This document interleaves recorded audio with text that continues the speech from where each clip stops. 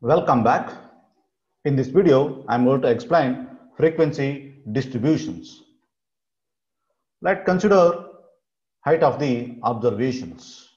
Plant height observations, these are the observations, 30 centimeter, 20 centimeter, 50 centimeter, like that. Total 15 observations. First, I will take the observation 30 number of times. The observation 30 is repeated 5 times. So this 30 observation repeated 5 times. I'll consider next observation 20. So 20, 1, 2, 3, 4. 20 is repeated 4 times, like that. Next 50. 50 is only once in this set of observations. 50 is only one time repeated. Next, consider 40. Observation 40 is repeated 3 times. 3 times. Then number 10 is repeated only 2 times. So 2 times. So all the observations are exhausted. Here we are counted. So totally 5 times, 4 times, 1 time, 3 times, 2 times. These are the observation. This is number of times repetition of that observation. So total 15 observations are there. So this matches to 5 plus 4 plus 1 plus 3 plus 2. So total is 15. So these things are known as frequency of its observation. So observation is 30, its frequency is 5. Observation 20, its frequency is 4. Observation 50, its frequency is 1. So frequency, these are the number 3 is the frequency of 40. Number 2 is the frequency of 10. In this way, frequency means number of times a particular observation is repeated. So this repetition. 50 is repeated only once. So frequency of 50 is 1, like that. Frequency means how frequently a variable occurs, which is always an integer. The same example I have taken here. From this, we can have like this one table, height, plant height. So this is variable, height is a variable. So here I've taken in the order those observations. So 30, 20, 50, 40, 10, that they have taken in the order for easy interpretation. Next, the 10 is repeated 2 times. This is the number of plants and it's called as frequency. So 10 is repeated 2 times, 20 is repeated 4 times, 30 is repeated 5 times, like that. So total frequency is 15. So obviously 15 observations. This is observation, its frequency. 4 plants having height 20 centimeters. So from this, what we can have interpretations, 4 plants having height 20 centimeter. Only 1 plant having height 50 centimeter. Or 5 plants having height 30 centimeter. In this way, we can have the interpretation. This is a simpler method. We can simplify the data. This is known as discrete frequency distribution or group data. So we have made a groups. Now consider another type of example. So this is a height. So instead of observation, we have taken class interval. So same, this is a frequency. Here also, this is also another type of class interval and its frequency. So here we made a groups here. This is also group data. This is first one is inclusive method. Second one is exclusive method. There is a difference. Some differences is there.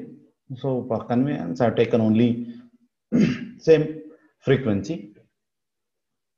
Reality, it won't be like this. So classes. Classes mean these are the classes. 6 to 15 is a class. 16 to 25 is a class. Like here also, 5 to 15 is a class. These are all the classes. Lower limit. So here, this, if we say this is a class, 6 is the lower limit. In this class, 46 to 55, so lower limit is 46. So here in this exclusive method, 5 is the lower limit, 25 is the lower limit. Like in this way, we can have the lower limit. Upper limit, 15 is the upper limit for this class. Next, 35 is the upper limit for this class. Like this. Here also, the 35 to 45, upper limit is 45. Upper limit is 45. Width of the class interval. If we take the difference between upper limit and lower limit, this is known as width of the class interval. So 15 minus 6 is equal to 9 is the width of the class interval.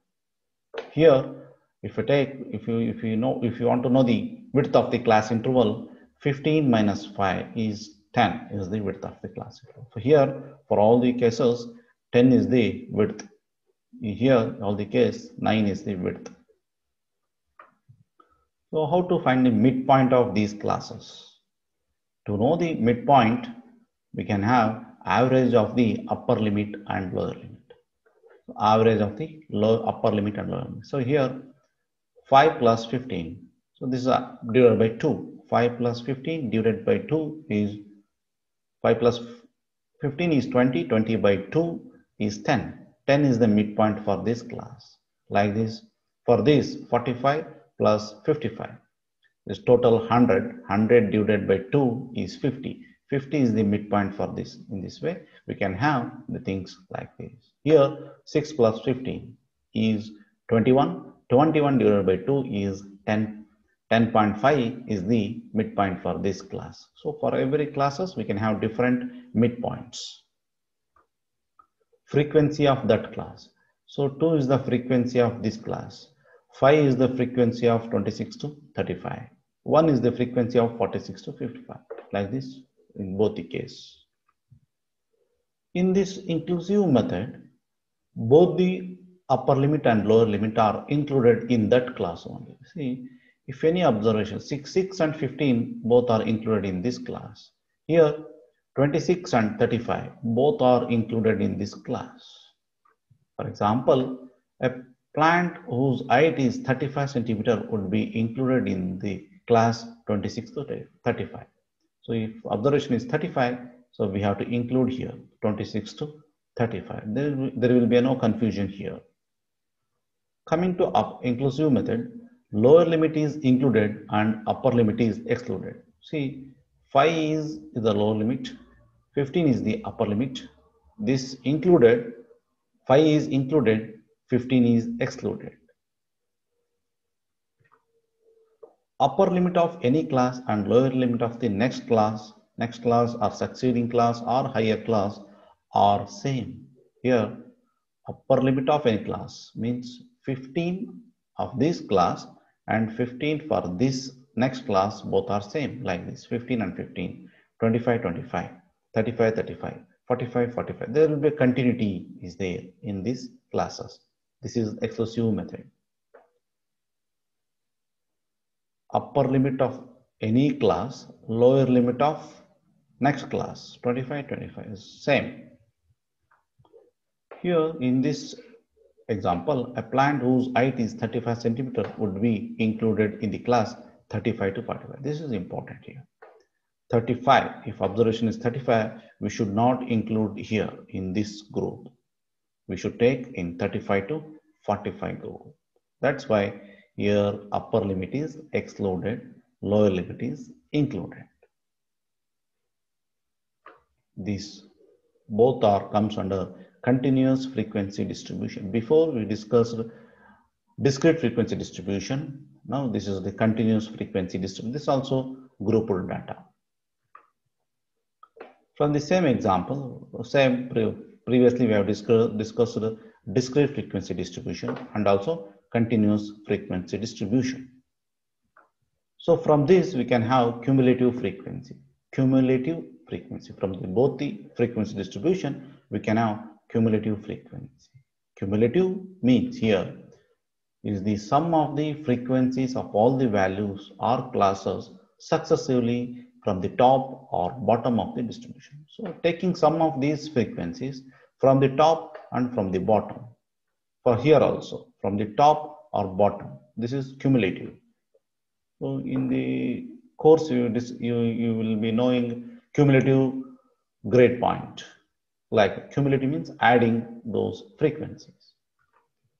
Here, these observations I'm added from the top. See, 2, first thing we have to write 2, then 2 plus 4 is 6, then 6 plus 5 is 11, 11 plus 3 is 14, 14 plus 1 is 15. So finally you will get a total frequency value.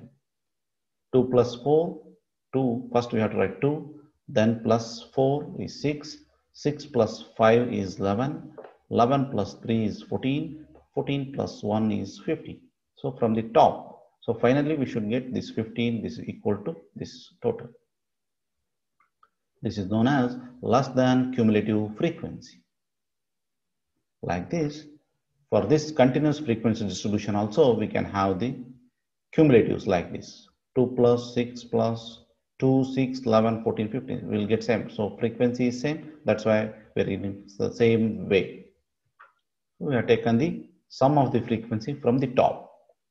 Same thing. This is also known as less than cumulative frequency. Another type of cumulatives we can have. So from the bottom, sum of the frequencies from the bottom. Here we have to write first 1 as usual like this, as it is.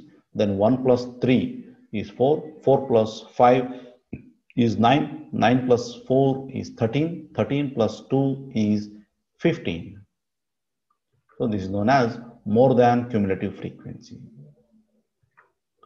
So this is for this continuous frequency distribution, we can have this cumulative frequency like this.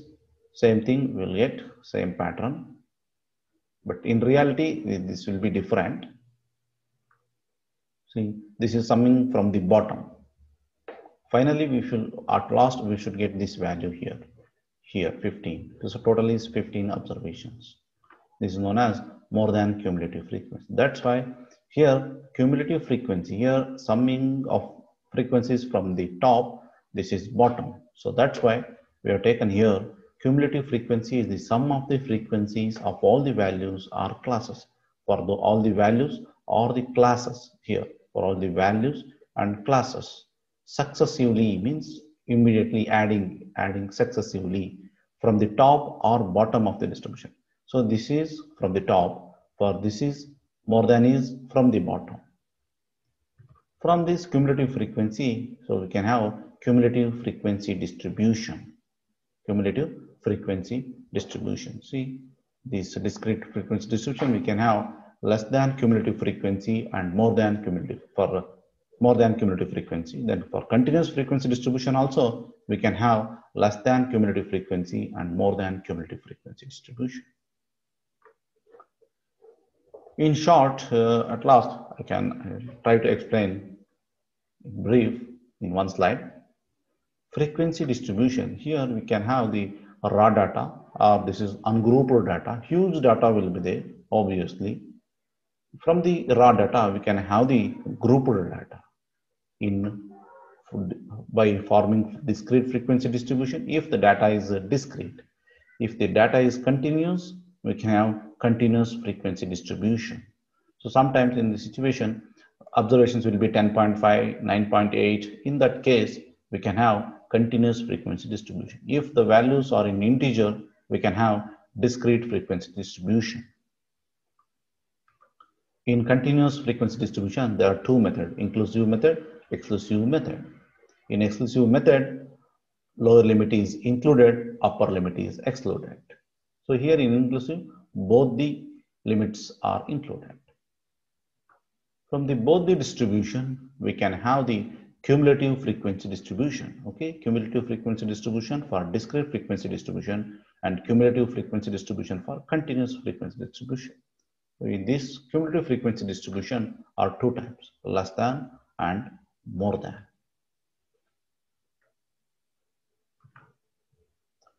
Thank you.